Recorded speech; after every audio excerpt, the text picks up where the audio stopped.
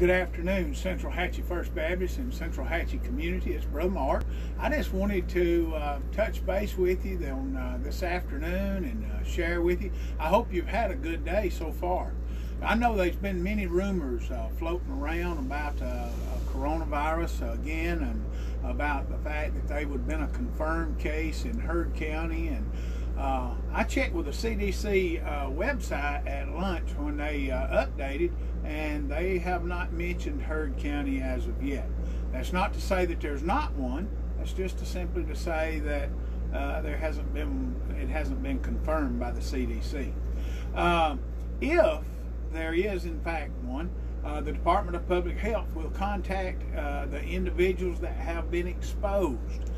So if that be the case, in the next few days you might want to answer those calls that come in that we normally just look at and say, I don't know nobody from there, and hang up. So that's just a little food for thought.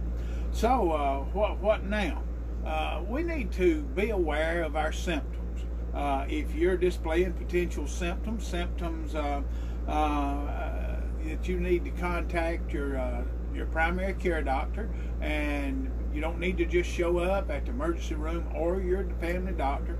You would need to call the doctor or the emergency room ahead of time, or you need to call the state hotline at 844-442-2681.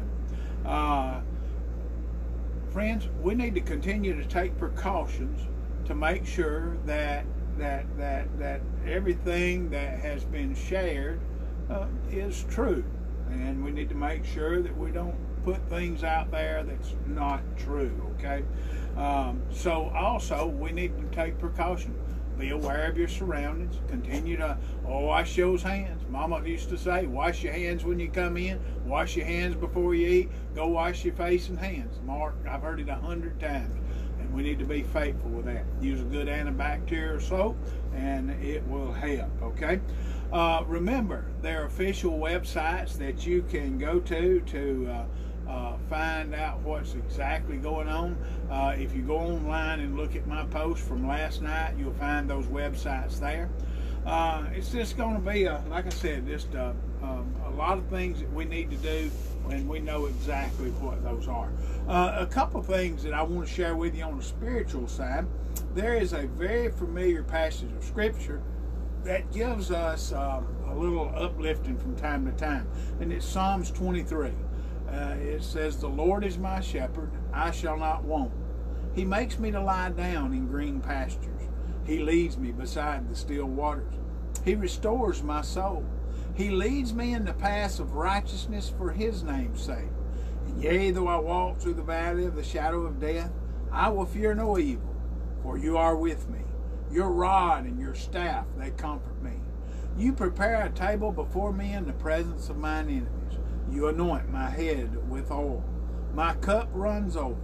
Surely goodness and mercy shall follow me all the days of my life, and I will dwell in the house of the Lord forever." There's two things that jump off the page at me from this passage of Scripture. The first one is verse 4, where he says, "For yea, though I walk through the valley of the shadow of death." Friends, even though we walk there, there's no reason for us to fear any evil. We don't have to fear the coronavirus or anything else. Our God has got it under control. I don't know what God's plan is for my life, and I don't know what God's plan is for your life, but I am absolutely sure that God's plan would be a perfect plan. Now also, there in verse 5, it says, you prepare a table before me in the presence of mine enemies. Many people don't understand that. We think it's talking about a big old table full of food. But friends, a table is actually a high spot. If you go out west, it talks about we're up on a plateau. It gives the idea of a plateau. And here's what he says. He says, you'll raise me up in the presence of mine enemies. Friends, during this time, I believe that God will raise his people up. He will give us a peace that will pass all understanding if we'll turn to him. He will give us encouragement when we're discouraged.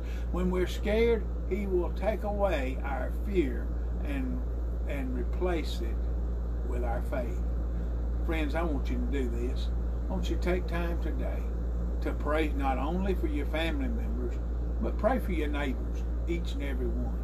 And I guarantee you, God will bless our prayers. God bless you. I hope you have a good afternoon, and we'll talk to you tomorrow.